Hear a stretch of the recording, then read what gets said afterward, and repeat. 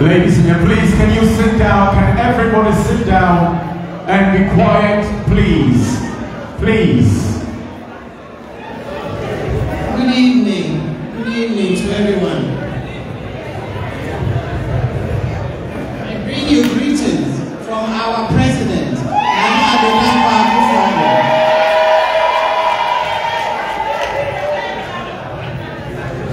The chairperson, Madam Rita Sobaire, His Excellency, Papa Osuantoma, Ghana's High Commissioner to the UK, Deputy High Commissioner, Ministers of State, Members of Parliament, CEOs and Deputy CEOs, National Women's Organizer and Executives, the executives and members of UK NPP Women's Wing, Nana Num, distinguished ladies and gentlemen. It is an absolute delight to be here this evening as we discuss issues critical to the future fortunes of our great party, the NPP. Just after winning the 2016 elections, our party strongly started promoting the idea of breaking the 8-year cycle of government. By 2020, it had become a clarion call. Now, it's become a movement, NPP for 2024. But this is not an easy task. No party has done it before, but we are going to do it, aren't we? However, it is not an insurmountable task. If any party can do it, it is the NPP. After all, we are noted for many firsts. We won the 2016 presidential elections by over 1 million votes, and the largest parliamentary majority in the Fourth Republic. Even in 2020, when we lost so many parliamentary seats, President Akufo-Addo won the highest margin for any second-term president. And you know what? We could not have done it without the various women's wings of the party, including the UK wing. On behalf of our great party, I truly thank you and applaud you for your dedication and commitment towards our victories in 2016 and 2020. I recall your fundraising events, donations, adoption of constituencies, and trips to Ghana to register, campaign, and vote. I also remember walking with some of you on the streets of London in 2016. We visited Ghanaian shops where we entreated them to join the UK branch and encouraged their families back home to join and vote NPP. 2020 was no different.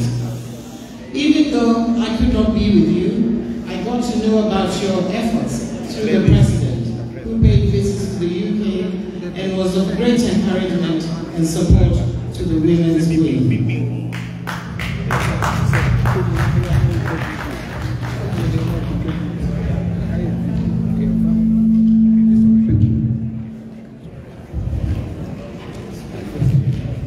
The global dynamics have changed since 2020. The world, including Ghana, is experiencing economic challenges as a result of the COVID pandemic and the Russian-Ukraine war.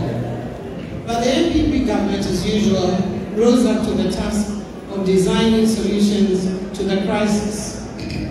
The government has subsequently instituted strategies which are yielding fruits. Indeed, recent assessments by reputable institutions and individuals indicate we are on the path to recovery. However, victory in 2024 depends on all of us working together in a systematic and consistent manner. Remember, we are seeking to influence the minds and hearts of voters, and we need to be prepared.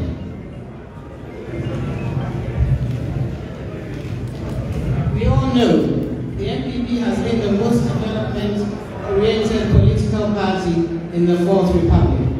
The party's record on social intervention and value for money initiatives is a matter of record. However, the party still suffers communication gaps, giving room for malicious and untrue stories. As we have heard here today, despite the major transformations such as free SHS, 1D, 1F, youth employment, restoration of nurses and teachers' allowances, increase in food production, massive road construction, and expansion of the economy, we barely scraped through Parliament and lost quite a significant number of presidential votes in 2020. It is obvious there is enormous work to be done. So how do we empower women's wings to effectively support the party's agenda to break the eight? We need to empower women's groups with the facts.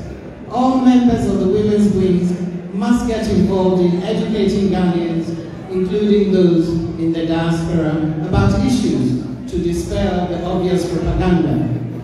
I therefore call on the party hierarchy to organize training for our women's wings on political communication, including the use of social media platforms to explain and promote the achievements of the party. This must start now. We cannot wait until 2024. To empower more women to champion the cause of our great party, we must empower them to get into mainstream politics.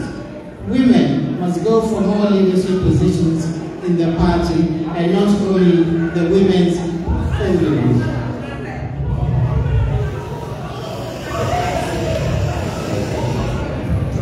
I wish to reiterate this. It is up to all of us to support our women to compete and win leadership positions. We must lobby and advocate for more women to be MPs for the 2024 elections. Let's put our women forward in constituencies where we are certain to win. This will make the party more attractive to women, who constitute the most loyal voters.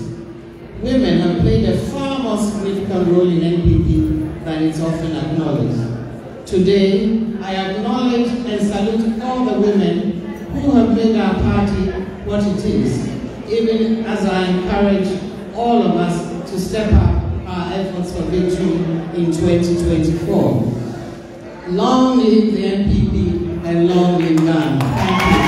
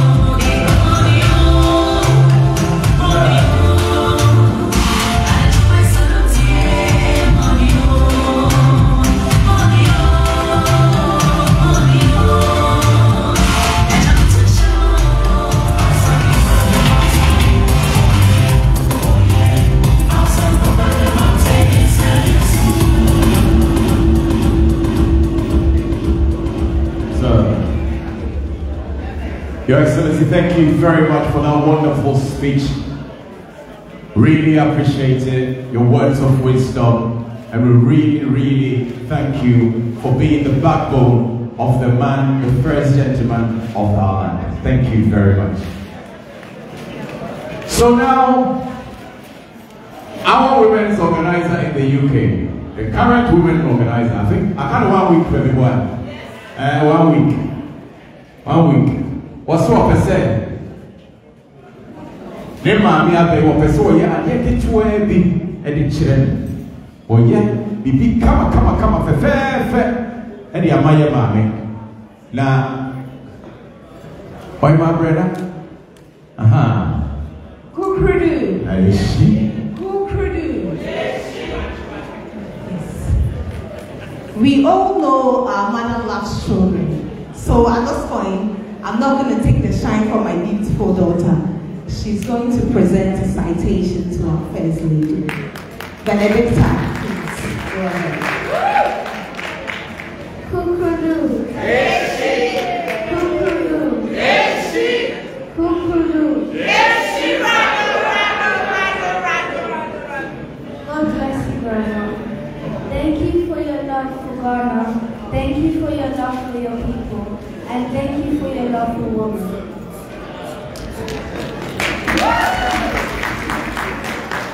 The Women's Wing of the New Patriotic Party, United Kingdom branch, is honoring you for your love for humanity. You set up the Infanta Malaria Prevention Foundation in 2005 that successfully supports the national effort to reduce malaria and malnutrition in children and pregnant women. As the First Lady, you have established the Record Foundation, which is working for the well-being of Ghanaian women and children in the area of education, health, and women's economic empowerment. You personally raised funds to build an ultra-modern mother and baby pediatric intensive unit at the Comfort and Teaching Hospital in Kumasi, and the pediatric intensive care, neonatal intensive care, and high dependency units at the College Teaching Hospital in Accra. Mrs. Rebecca Akufo-Addo, you have taken up additional responsibility working as a Premier Ambassador for HIV/AIDS, a patron for the schools for blind and deaf, Cancer Voices, and SOS Children's Villages Ghana. Her Excellency, you are an exceptional leader, a mother and a role model. Congratulations and God richly bless you. From the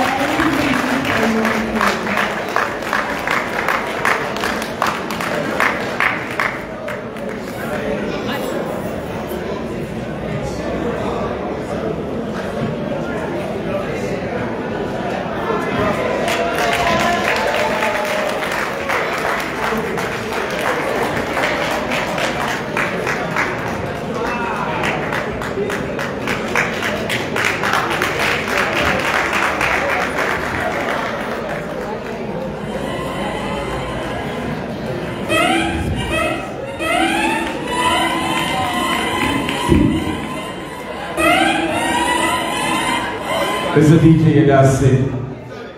Ma, thank you very much. We finished all the speeches.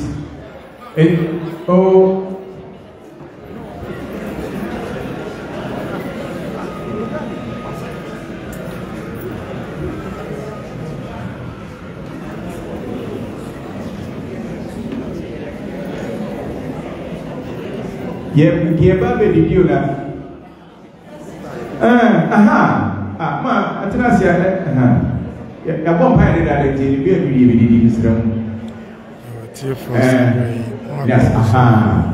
into this room was summary, and the other be you, and the other be. I'm saying for second from the beginning of the year.